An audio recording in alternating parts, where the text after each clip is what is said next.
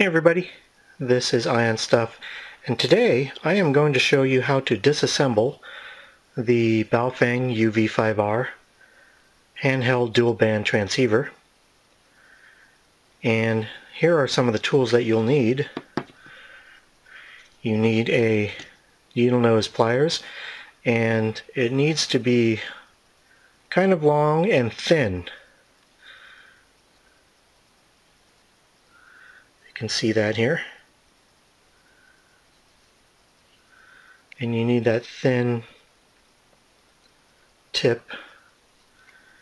You also need a driver, and these are the 3 bits that you need. You need, on the right side, it's a small Phillips.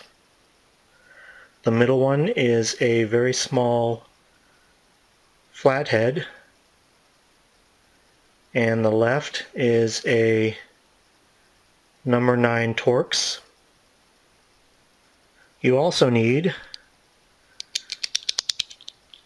a kind of long razor blade. It needs to be fairly thin and a couple of inches long, like this. Now, you're not going to cut anything, but I'll show you why you need it when we get to that point. You'll also need a container. This will hold the small parts and screws that you remove. Does not look like it yet. Okay, the first thing you need to do is to turn off your radio. Remove the antenna.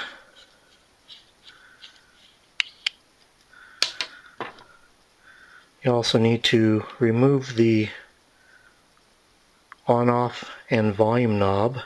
Basically, you pull it straight out. It's not too hard. Put that in the container. Now, you do need to unscrew 2 small, thin nuts, and the first one is for the volume control and on-off switch. See if you can get a look at that. There is a slot on each end.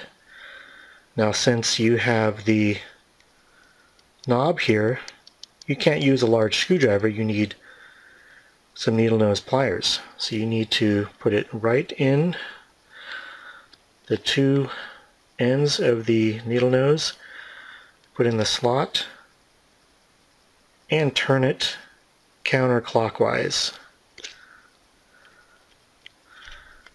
And that will loosen it. And do that until it loosens and comes off.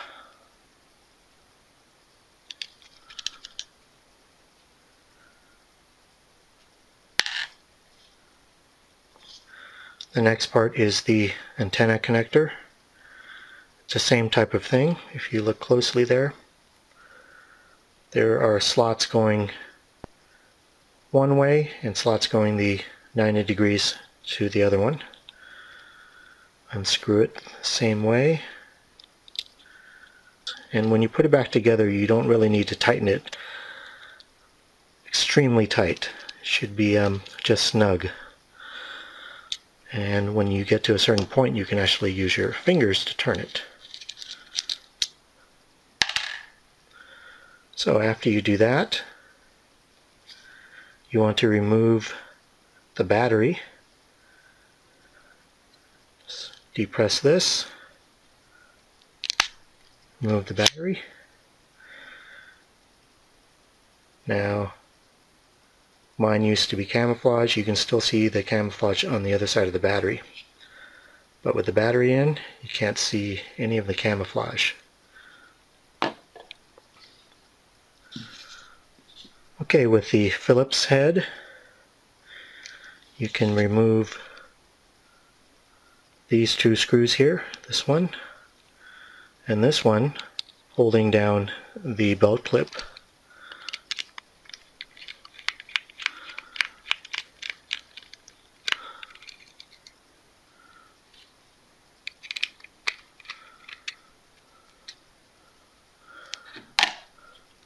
Next, you want to use the number 9 Torx to remove these 2 Torx screws here.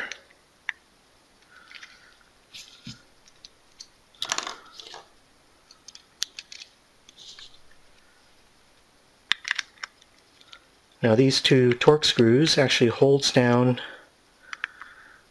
the battery release spring assembly. So you want to hold this unit down with this finger and your thumb. Hold this down so it doesn't come apart yet. You want to remove the screws and carefully remove the end plate. So take the screw,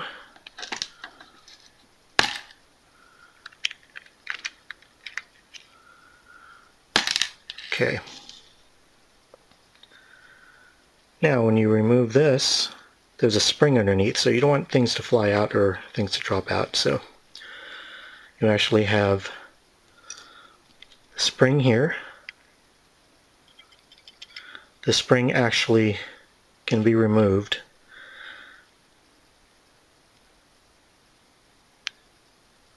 As you see, here's the spring, fairly small.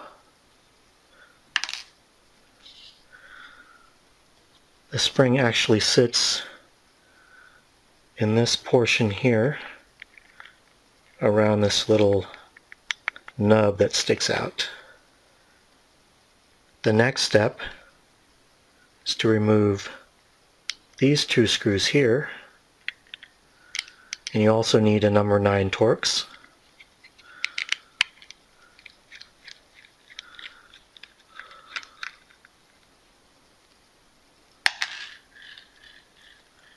Okay, so you have all the screws removed.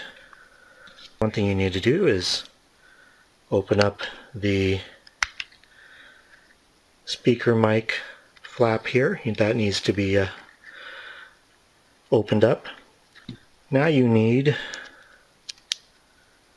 the really small flathead, and it needs to be really thin and pointy, and the reason why is you need to lift up this metal plate from the plastic housing. So it is moving up slightly. Hopefully you can see that.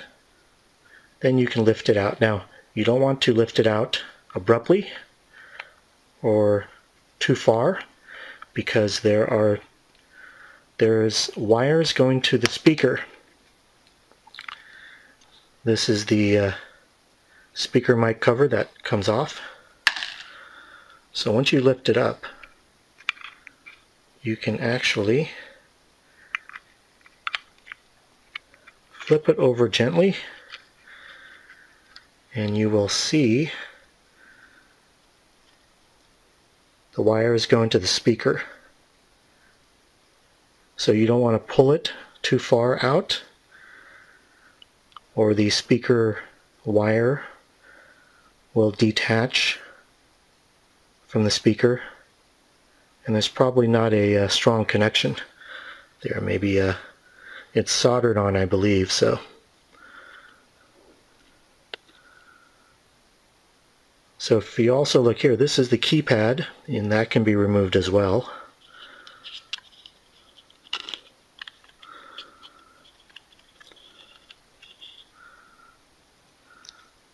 It's all one piece. For the keypad, VFO, AB switch, and band button as well.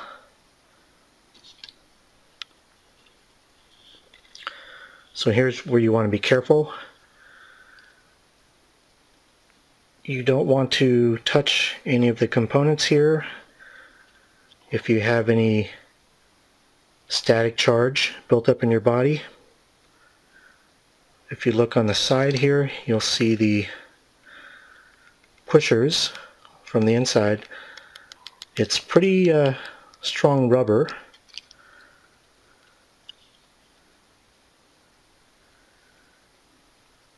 And this area here, this is all one piece. If you wanted to remove the rubber piece for the mode button, you can push it out, and you'll need something like this that's not sharp or anything, and you want to push this inward here, and it will actually come out. You can also push here, push it in, and it'll come out inward. This portion here is the push to talk. That cannot be removed.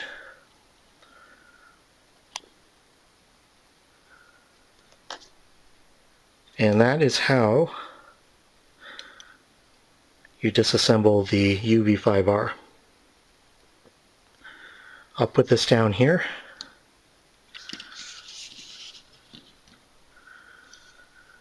Now this piece here, that plate with the spring underneath it, there is the push button to release the battery. You want to make sure you don't lose that. There's a little plastic piece here. This fits underneath here. These two side bars that come out, that fits right into there. And you want to put it back the same way as it came out. Okay, let's put this thing back together now. As you can see, I put the key pad back in, the rubber pad. I want to gently place this on top. Make sure that you get the speaker mic cover back in the spot here. This goes in this fashion here.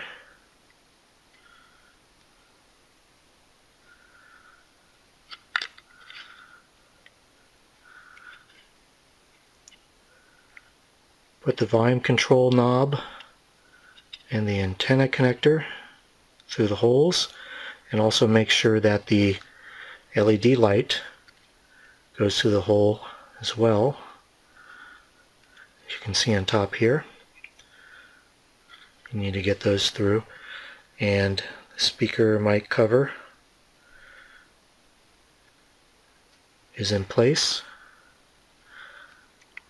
Gently push upwards. You want to align it. Now, the reason why you may need this razor blade is because this metal portion frame here may push down on the rubber pushers here and will not align correctly with the actual button. And so you need to separate the rubber piece from this chassis so this rubber pusher will line up with the actual button. So what we'll do is make sure this is pushed all the way in. Take the razor blade, stick it in here.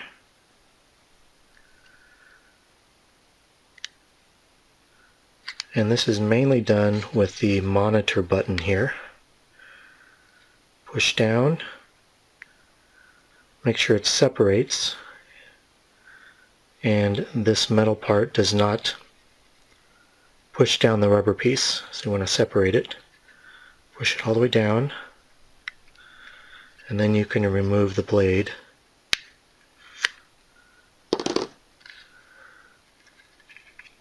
Make sure the speaker mic cover is in correctly.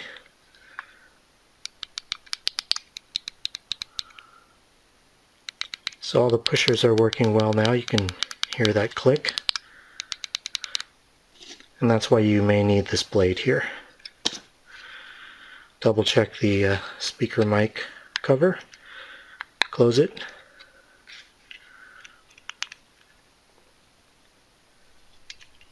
Now you can use the number 9 Torx.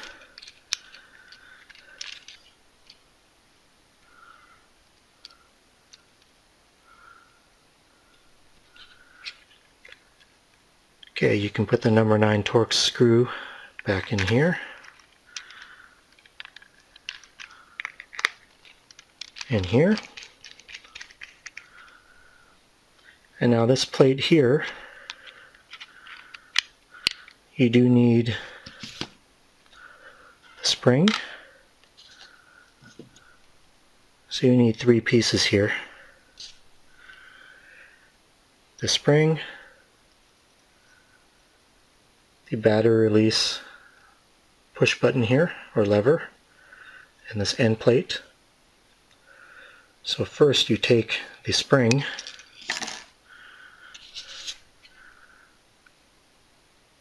place the spring inside this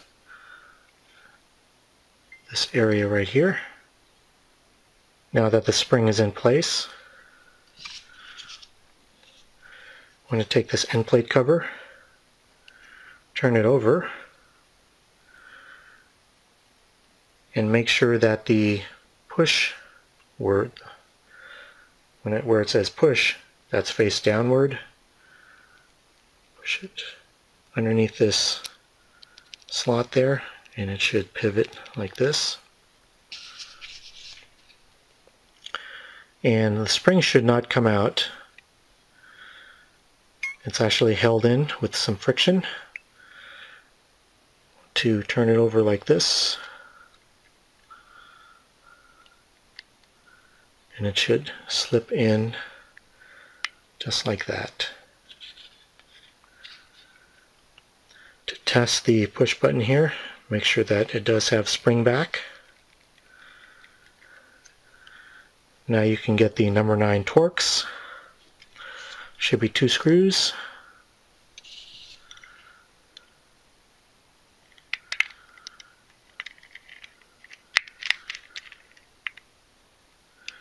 Now you don't want to try to screw it in these 2 slots here, or holes. This is for the belt clip. This is for securing the end plate here. Okay, that end plate is in. The push lever for the battery release has spring tension to it. Now you want to put the little screws to secure the volume control and on-off knob, as well as the antenna connector here. Here's the one for the antenna connector. You can actually start it by hand. Make sure it's actually threaded correctly, and it should go in pretty easily.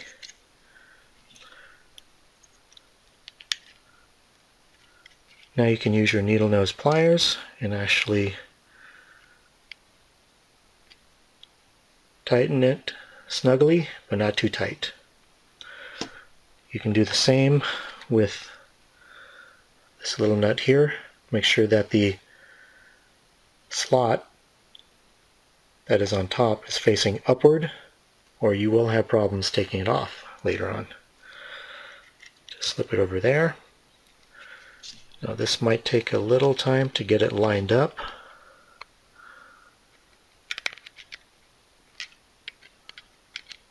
A little snug, not too tight.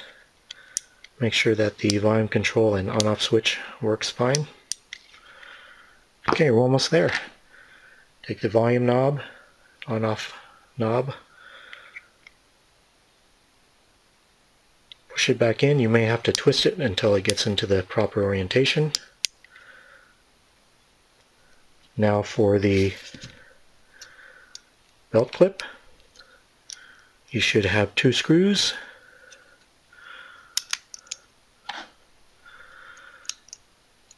As such, you will need the Phillips bit. Since the belt clip is spring-loaded, it's easier to have the battery out of the unit.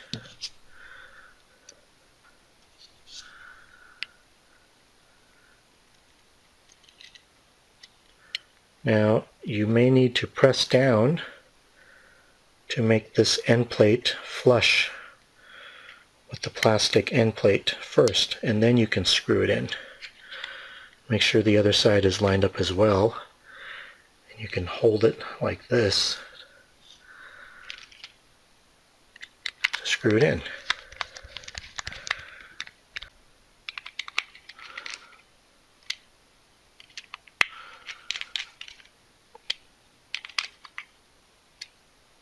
Okay, now that you have the belt clip secure, you can reinstall the battery. Make sure you hear a nice snap. And there you go, it's back together. You just need the antenna. Make sure it's nicely threaded so you don't strip it. And it should turn on. We'll go ahead and check with Stockton. And that is, There's going to be 511, 176. oops, a little loud. And that is how you disassemble and reassemble the Baofeng UV-5R. I hope you found this helpful. Thanks for watching, and please subscribe. Have a great day.